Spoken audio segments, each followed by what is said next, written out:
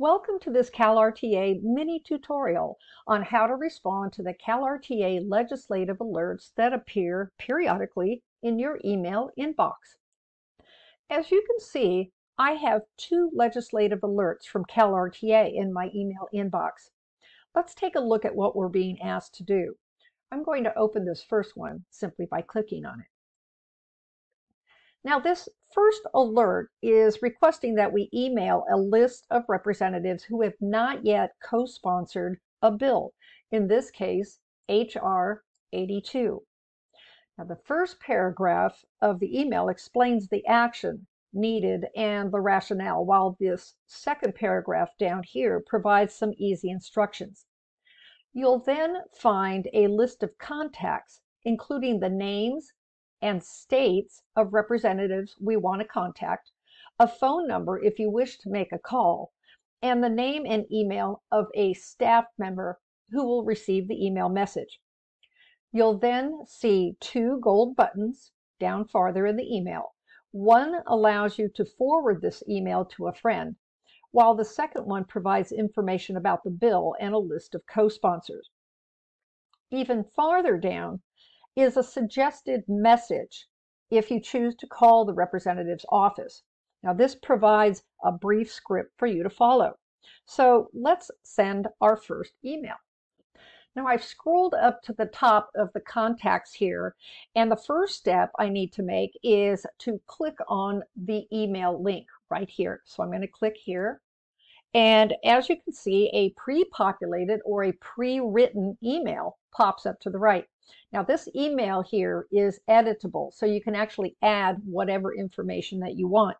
Well, I'm going to add a salutation by placing my cursor right here at the beginning of the email, and then I'm going to address Representative Mark Vesey. So I'm going to type in, "Dear Representative Vesey."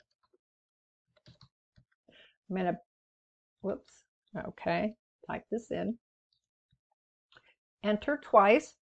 Now, I don't feel like I need to make any changes to the content of this email. I like it the way it is, although you can add details wherever you like. All you have to do is place your cursor where you want to add material. Now, I'm going to go ahead and press the Enter key 2 more times. So I'm now down here and I'm ready to type my closing. So I'm going to simply type "sincerely." And I can go down 2 spaces and simply type my name. Or if you have prepared a signature, and as you can see down here, I have my, my email menu, and this little pen right here allows me to insert a signature that I have created. So I want to adjust this a little bit by bumping my name up, and I think I'm ready to go. So I take a look, make sure that I've got everything spelled correctly. It looks the way I want it to look, and now I'm going to simply click this Send button.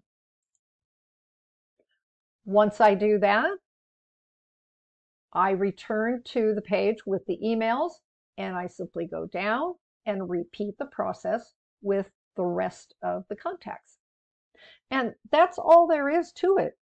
Responding to these legislative alerts is an effective and easy way to participate in CalRTA's advocacy efforts on behalf of current and retired educators.